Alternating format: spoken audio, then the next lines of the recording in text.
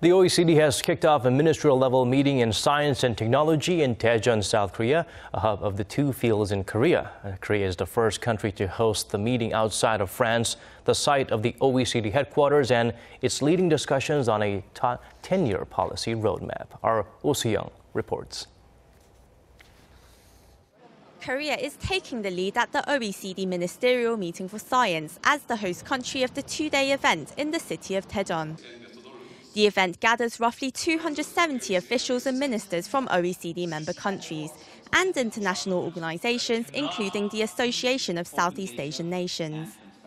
우리가 당면한 범지구적 문제를 해결하기 위해서는 혁신적인 과학기술을 적극 활용해야 하고 글로벌 과학기술 협력을 강화해야 합니다.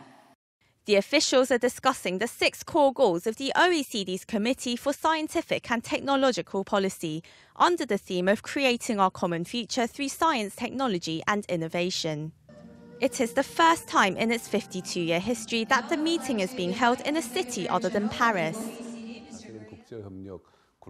Holding the discussions will raise Korea's global status as a leading diplomat of science and technology. Korea will actively contribute to science and technological innovation strategies related to inclusive growth, with its successful experience providing an example for developing countries. To promote inclusive and sustainable growth, Korea will introduce its Creative Economy Initiative as the best practice model for such efforts. The talks will produce a roadmap called the Daejeon Declaration on Wednesday. This will set the direction for global initiatives and policies in science and technology for the next 10 years. Oh Soo, Arirang News, Daejeon.